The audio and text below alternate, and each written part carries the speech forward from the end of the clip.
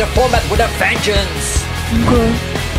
Why do I feel like trash today? Garbodor is ready to smash today. Opponents are gonna get crashed today. True annoyance is all they got left. I don't know what stress you out first or how many items you drop, but I know just what it feels like to have a stage 1 that can be stopped. It's like a card that I used to fry. Guard that wakes every time you try. Guard that watches every time you die. Guard that laughs every time you fall. It watches everything. So I know when it's time to Trashalanche, but the items in the discard are here me just to get revenge. It's like a paranoid looking in the discard. It's like I count items just to hit real hard. It's like I can't stop using Trashalanche. It's like a card that is too good, you can't defend.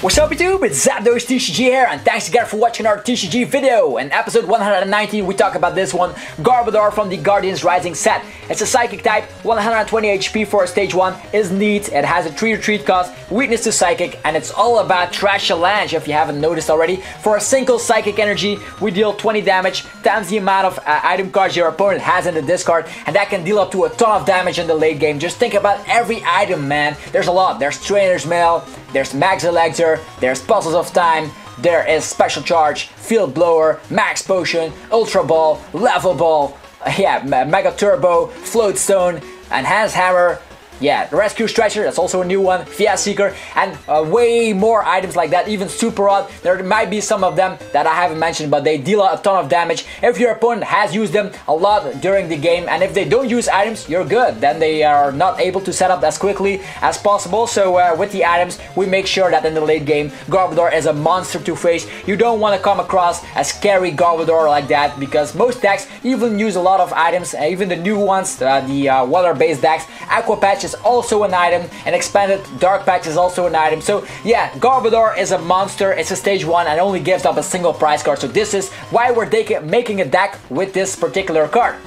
So I'm gonna give you my particular deck list, so get ready. We run 3 Garbodor with Trashalanche from the Guardians Rising set. This is the number 51 from the Guardians Rising set. It's a regular rare and can also come as a reverse as any card. So I'm running 3 of those, because there's also another Garbodor from the Breakpoint set. This is the one with Garbo Toxin. This makes it so if it has a Float Stone or another tool card for that matter attached, then your opponent is in an ability lock. Actually, all abilities in play don't work anymore. Also, we're running 3 Trubbish from the Breakpoint set, and then 1 from the newest set, Guardians Rising. So from the Guardians Rising set can discard a card from your opponent's deck, so that can be kind of fun. The other one discards an energy with a flip coin. Also, there's Wobbuffet in the deck. If we happen to start with it, your opponent is in an ability lock straight from the bat. Only abilities from Psychic types work. So Hoopa EX can go through this, but other things like if we're facing a Sylveon deck, Eevee's Energy Evolution will not work when the Wobbuffet is active. So Wobbuffet, only 1 copy in the deck.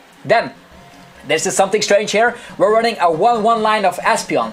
Why is Espeon so good, you might ask? Well, it's a Psychic type, which means you can actually hit for weakness to things like Mewtwo and opposing Garbodors. The good thing is, you also have that first attack to confuse Pokemon. Usually this would not be very good, but that confusion actually makes it so they have to use Float Stone or Switch or Escape Rope. So that way they use more items with that confusion. Then we run 2 Tauros. Tauros is a great stall Pokemon. It has a lot of HP, 180, so it's a lot to deal with for the opponent. They will have to one-shot it, otherwise Mad Bull GX is in town to destroy everyone. Then we have 2 Tapu-Lele. Tapu-Lele is the best card from Guardians Rising set.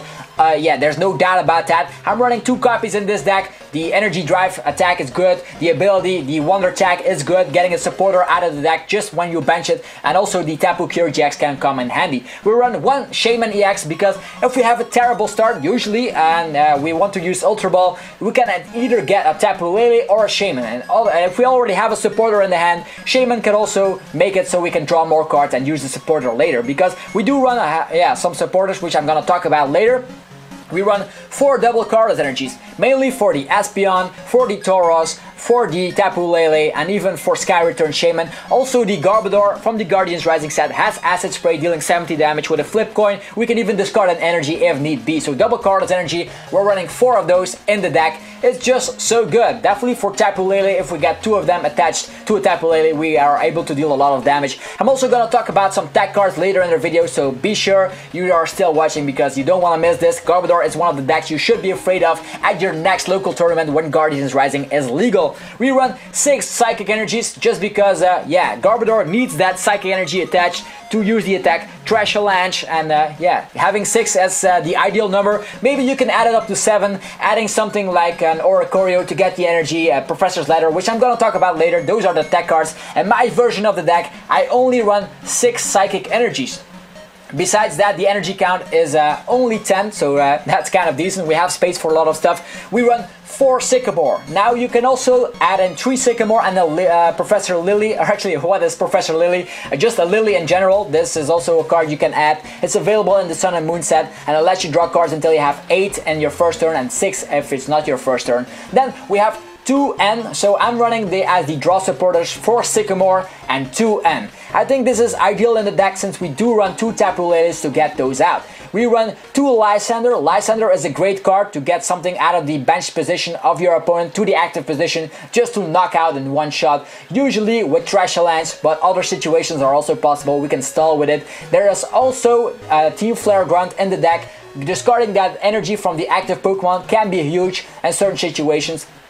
Then there's also a Delinquent, so you can kind of see Trashalanche has been used in the late game, and then there's a lot of disruption.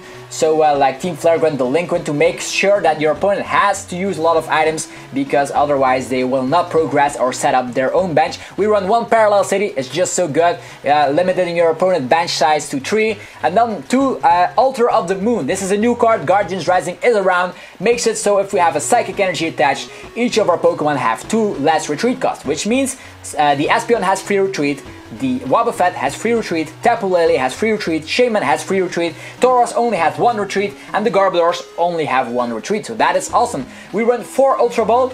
Ultra Ball is the best search engine for Pokemon, and we're running a maximum copy of 4. You can even add it up to something like a Nest Ball to get out your Trubbish as early as possible, but Nest Ball won't activate the ability of Tapu-Lele and Shaman, so that's kind of unfortunate. So I'm running 4 Ultra Ball. I think it's perfect in the deck to get everything out. You can even yeah, just use Ultra Ball and in a combination with a Sycamore on the first turn, because we do have yeah, some recovery later on. I'm gonna talk about that. So for VS Seeker, VS Seeker is a really great card in the late game, getting your needed Delinquent, your needed Team Flare Grunt, Lysander, Sycamore, and you name it. We can reuse every supporter in the discard, so that's why it's in there, 4 copies. And then there's 2 Trainer's Mail just for the consistency boost. I know we have Shaman, Tapu-Lele, and a lot of supporters in there, but the Trainer's Mail makes it so we can draw into that necessary piece that we need for that particular turn. Just think about it, we don't have a supporter, oh wow, we draw into Ultra Ball, we can get a supporter with Tapu-Lele. So there's that. There are also 3 choice bands in the deck, making it sure that Garbodor can get those numbers to 1-hit KO, because that extra 30 damage can actually be crucial in certain situations. 2 Floatstone, I think it's definitely needed in this deck. Maybe you can add up to 3, or that's a personal choice, but the Floatstone makes it so we can use Garbotoxin at time to time, and also getting that free retreat. If you happen to start with a Tauros or something that you don't want and you want to switch it to the active position, we do have Altar of the Moon, so there's 2 copies of that, so only 2 Floatstone.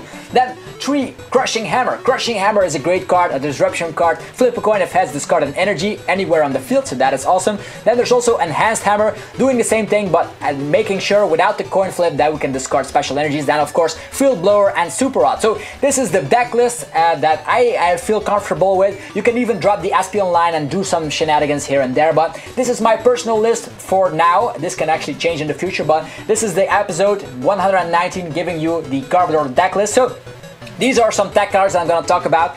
Drampa GX is also something you might include in the deck. For a single energy, you can deal 20 damage and discard an energy, actually a special energy, to attach to the opponent's active Pokemon, so that is good. Definitely good in the matchup against the Decidueye and other decks that are heavily relied on special energy. So next yeah, card I'm going to talk about is Rockruff, in combination of course with Lycanroc GX, the Midnight form. So why would you want to run a fighting Pokemon in a Psychic deck? Well, you can add up things like a Rainbow Energy, With Rainbow Energy, we only need 1 extra energy to use that second, actually that GX attack to deal 50 damage times the amount of bench Pokemon your opponent has. So Lycanroc, the Midnight form, can actually deal a lot of damage. Also in the mirror match, you can one-shot those Tauroses anyhow. So 1 line and yeah, maybe 2 Rainbow Energies if you want to include that. I've seen a couple of matches online where the Lycanroc Midnight form is actually the great counter in the mirror. So if you're afraid of Garbodor with a lot of Tauros, maybe Lycanroc Midnight form can be the choice for you. But be sure to include Rainbow Energies, otherwise this card will not work at all. Also his attack for 110 damage is not bad as well. You can definitely attach a Rainbow and then a DCE to get that attack going. It's a fighting type Pokemon. It also has a built-in Lysandre if you evolve it, so why not run it in your deck? If you have the room for it, just drop the Espeon line, put in that and maybe some 2 Rainbow Energies. Besides that, there's also Raichu. Raichu is a great option here because with the first attack circuit, you can deal actually a lot of damage depending on your bench size. So if you have a full bench out of 5, you can deal 100 damage for a DCE. It's a lot electric type, one-shotting, Yveltal, Mega Rayquaza if you have a choice band, so it's a good card all around. Lugia is also a nice option for 2 DCEs, that Deep Hurricane. The first attack is similar to the, actually it's the exact same thing like Tapu-Lele. Then we have Mimikyu, copycatting an attack that has been used against you, but it needs 2 energies though. So and expanded, maybe you can run Dimension Valley to help cover for that attack cost. Then the evolution line, Jolteon, Vaporeon, Flareon with some EVs in there, thrown in there. We already run Espeon, so maybe finding the room to put this in makes it so we can hit super effective damage with our Garbodor. Think about it. If your opponent has 3 items in the discard together with something, yeah, if we have a choice band and have the type advantage, we deal super effective damage for 90 damage, and that is enough to the one-shot EXs and GXs that are basic, most of them. We can also run in more Garbotoxin Garbodors, but I prefer maybe adding a 4th Garbodor, but then we have to discard that yeah, Garbotoxin Garbodor. Maybe running the aggressive line of 4 of those Trashalanche Garbodors is nice. Also, if we do that, we are not ability locked and we can use Mew also to use Trashalanche. Oricorio is also a nice card to splash around damage counters, so think about that. If you're building your deck, maybe putting 1 damage counter on yeah, for each of your Pokemon in the discard of your opponent can be crucial. And then, of course, there's an Oricorio, the other one, that can search your deck for 2 basic energies. If you're, yeah, not satisfied with the list and finding problems here and there with consistency, that Oricorio might find you, yeah, get that energy for you. There's Professor Kukui dealing that 20 extra damage, might be crucial in certain matchups. There's the Team Flare, actually Team Skullgrunt, makes it so you can discard 2 energies you see in your opponent's hand. Also, you get the knowledge of what your opponent has, really great. Ninja Boy is also great. If you have something benched, Ninja Boy into something like a Tauros to have that Mad Bull GX, or Ninja Boy into something to be able to evolve to Trashalanche, also a great option. Pokemon Fan Club, we have not talked about it a lot on this channel, but it makes you search your deck for 2 basic Pokemon, put them into your hand. Why is this good? You can get your Tapu-Lele and a Garbodor, actually, and a Trubbish. Then there's Lily, of course, talked about that one as well. Okay, so the last 2 cards I'm going to talk about are Silent Lab, also at Stadium to consider if you want to slow your opponent down even more. And then, of course, the Professor's Ladder, getting your energies if you don't want to rely on Oricorio because the bench space is limited. Anyways, that was it for the tech cards on this deck list, so now let's go on to Poké-News. Alright guys, welcome to Poké-News. In this segment we talk about new releases and new card scans, and what better way to start things off with the first thing on my list. The new Battle Origin tints are now available at Walmart. You might have seen a couple of these pop up on Facebook or Twitter. Actually, we have Darkrai EX featured in a tin now with Dark Pulse, which is really great because there is a Darkrai GX coming and Burning Shadows released on August 5th, which is awesome. So this Darkrai EX is definitely one to get from these tints. You also get a Rayquaza tin that is available, and Mewtwo EX tin, but Mewtwo has been dropped down in price because Tapu-Lele actually is around.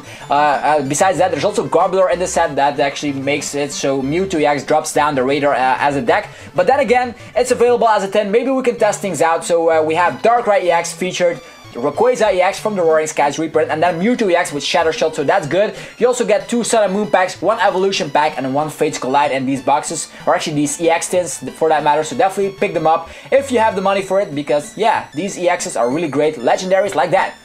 Next up is some card scans. We have Magikarp, Gyarados, and Darkrai from the Sun and Moon, the third set, Burning Shadows probably. So we have a Magikarp, 30 HP, and actually deals 10 damage. Flip a coin. If heads, prevent all effects of attacks, including damage done to it, which is actually helpful. If you play something like a Victini, you can actually make it so a Magikarp can stay alive turn after turn, but still again, 30 HP is really low, and that will be one-shotted almost by anything in the format. But it evolves to a Gyarados with 150 HP, and for a DCE, Blast Apart deals 50 damage, times the amount of Magikarp you have in the discard, similar of the one all the way back. Yeah, in the Diamond and Pearl era. So this Gyarados is good. You can just use Battle Compressor and expand it, or just make it use Ultra Ball and just discard. Try to discard as many Magikarps, or maybe Sycamore is even better.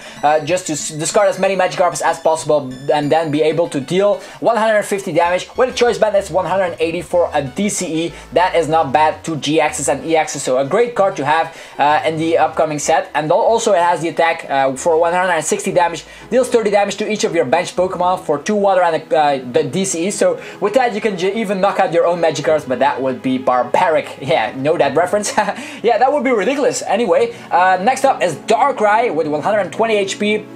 Has the attack Hypno Wave for a Darkness and a Careless Energy, dealing 30 damage, and your opponent's active Pokemon is asleep. Could be useful. And then Dark Raid if the opponent's active Pokemon has, actually, if your opponent has used the GX move in general, you deal 160 damage instead of the 80, so you get an extra 80 damage if your opponent already used their GX move. So that Darkrai can knock out GXs or EXs in its path with that second attack, only for Darkness and a DCE, so it can be splashed into Yveltal decks, Darkrai decks, or any Darkness deck that may appear in the future. So a Darkrai that is not a GX or EX, and that is really great. 120 HP. Also resistant to Psychic is nice to have because Garbodor is all around. And the last thing on my list this time around is Charizard EX, or actually it's Charizard GX. The premium collection box gets released in September. Yeah, that's right, we get a Charizard GX, also with a jumbo card and some booster packs in there. So Charizard GX has officially been revealed. We don't have the card scan yet, but its existence is there, and it will be part of the sets. Actually, in the Burning Shadow set, I actually predicted Charizard GX as well. So yeah, anyway, that will be released in September, one of those premium collection boxes. So definitely look for it if you love Charizard. And that was it for another exciting episode. Hopefully you enjoyed it. Definitely show your support by destroying the like button and leaving something in the comment section what you think about the deck list I gave, what you think about the Poké-News I gave, and stuff like that. Anyway, I hope you have an awesome day, guys, and I will be seeing you guys soon with more TCG videos like this. I'm out. Peace out.